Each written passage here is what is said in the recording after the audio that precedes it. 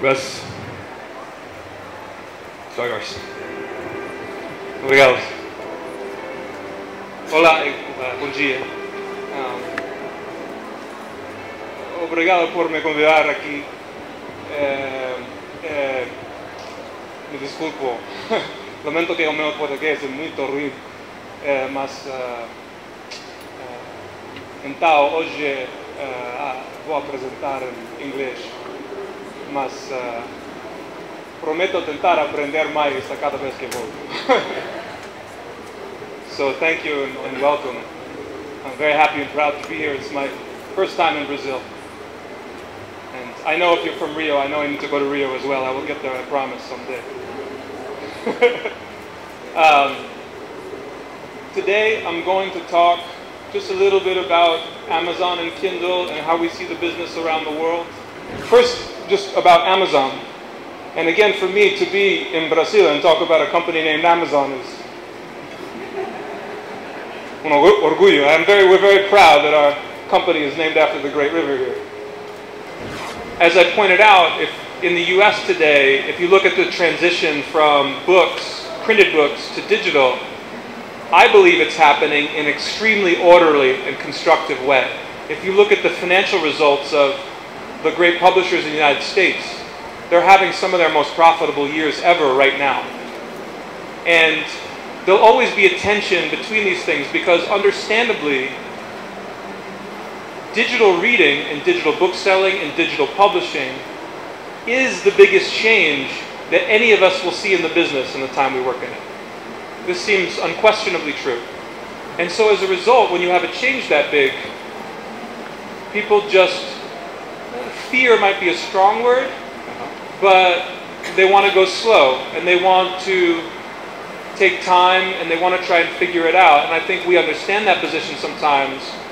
But if we're too slow and we don't think of the needs of the customer, my concern is less about, say, print books versus digital books, although this is in the mind of many publishers, understandably.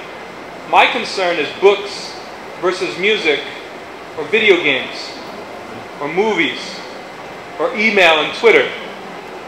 Because these are the things, bookselling used to be about picking a store location. It still is, of course, about picking a good location. And when somebody walks into the store, lay it out in a way so when they walk around, the chances they find something they're looking for, or maybe discover something they didn't even intend to buy, happen and they leave with more stuff. That is great retailing, and you have great, great booksellers in your country. Digital books it's 8:30 on Tuesday night. I have 2 hours before I go to sleep. Am I going to watch a movie, or am I going to read a book, or am I going to play Angry Birds? This is bookselling today.